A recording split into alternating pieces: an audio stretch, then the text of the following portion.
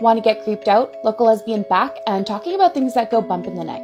So I previously did a video on a creature called the Dullahan, and it is Irish folklore, but you may better know the name of this creature as the Headless Horseman. Anyways, I found a little story about this creature, and I'm going to make a long story short and tell you guys about it. So in the story called The Good Woman, there is an encounter between the main character and a hooded woman, and she's actually headless. Later, the main character encounters many Dullahans, and these are actually men and women, which is kind of refreshing because I have noticed in folklore, it's typically always women who become these beautiful creatures to lure in men, or sometimes it's men. But honestly, it's normally women that are always the villain. So this one's got men too, and I kind of like that. So in this story, there is a resident of White Knight's country, and he is at the foot of the Galtee Mountains.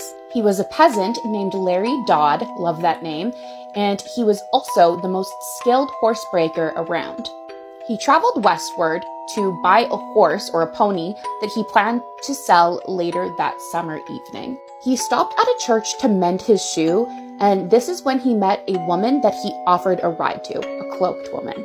Larry grabbed this woman to get a kiss from her in exchange for the ride, which is like, really, Larry? Like, you're offering her help, but she has to kiss you for it? Creepy. Creepy. Anyways, he goes to kiss her, and she has no head, so he finds out she's a Dullahan. Kind of love that for him. So Larry loses consciousness and then wakes up inside the church. Inside the church was a wheel of torture with several heads on it. Severed heads, if that wasn't clear. All around him were Dullahans, headless people, men, women, commoners, nobles, people who had different occupations. Didn't matter, didn't discriminate. They offered Larry a drink, and this caused his head to be severed mid-sentence, just as he was about to compliment the flavor of it.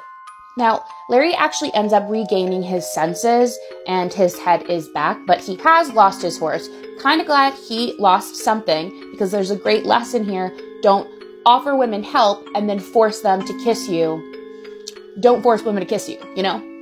He should have lost his head, I think, okay? Also, just on a side note, there are some rumors that the Dullahan is the embodied spirit of a Celtic god, and that gold can actually keep this creature at bay. Anyways, see you next time.